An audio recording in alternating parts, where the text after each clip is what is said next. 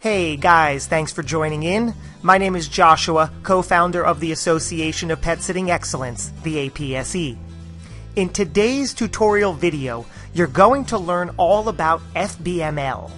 Now, much like HTML, which is the code used to build web pages, FBML stands for Facebook Markup Language, and you guessed it, is the code used to build those neat little, often interactive tabs you see on fan pages. By the time this video ends, you're going to discover what FBML is, what code you can and cannot use. We'll look at some creative ways to use FBML. And of course, I'll walk you through the entire process of getting the FBML application to work on your page, and provide you with working examples you can use for your pet sitting business fan page. Trust me, once you see the process of getting it to work, you'll be relieved to see how easy it is and also how flexible it is. And as you'll discover, you can within minutes add FBML tabs to your fan page that includes YouTube videos, contact forms, newsletter sign-up boxes, or really anything you can think of that would go on a normal web page. Okay, so let's get a few guidelines out of the way. To get the FBML box to work, you can input FBML style code, or you can use the same HTML code that you may already be using on your website. I know some of you have had issues with this, so allow me to expand and clear things up. While good old HTML works, you have to know which HTML tags are not necessary. You know, the ones that will get in the way and really mess things up for you. The HTML tags you do not use are most of the tags in the header. These include HTML, head, your meta tags, and descriptions. So, in other words, you can usually insert just the code that actually makes up the element you want to display. So, let's look at a real example from my pet sitting business webpage. Here we have the entire HTML code in all its glory. Now, let's say that on my FBML tab, I just want to display the contact form. Well, I'll ignore all this code here and scroll down to where the HTML begins and ends for the contact form.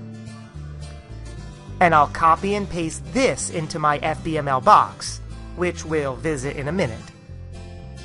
Now, the true strength of FBML is that it's really robust. It can handle plenty of HTML code.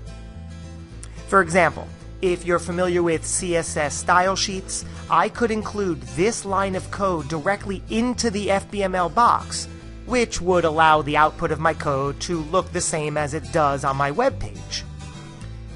The only thing I'd need to adjust is making sure the full URL to my website is there, so it can correctly locate the file from the Facebook page. If your CSS code happens to look like this, you could even grab this block of code and insert that directly into your FBML box. Okay, most of this will start to make more sense as we get into it. Let's take a quick look at some great examples of businesses using FBML so you can see the true power of it. Ford Trucks, for example, shows a lot of the power behind FBML.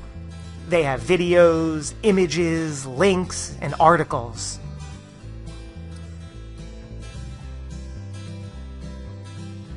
To help promote their McCafe, McDonald's chose to integrate a Flash movie they made.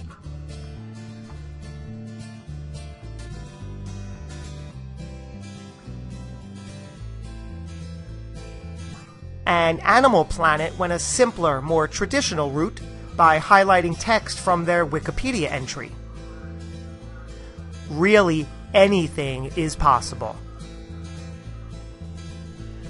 And there you go. In this video, you were given a complete overview of exactly what FBML is, what code you can and cannot use, and we looked at some creative ways some companies are harnessing the power of FBML.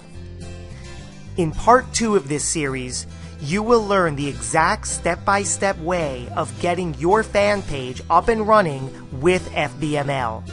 I'll even provide you with some code you can copy and paste directly into your FBML box. So if you enjoyed this video, please share it with your fans and leave any questions, comments, or feedback you may have below. And make sure to check out part 2. I'm Joshua for the Association of Pet Sitting Excellence. Thanks for tuning in.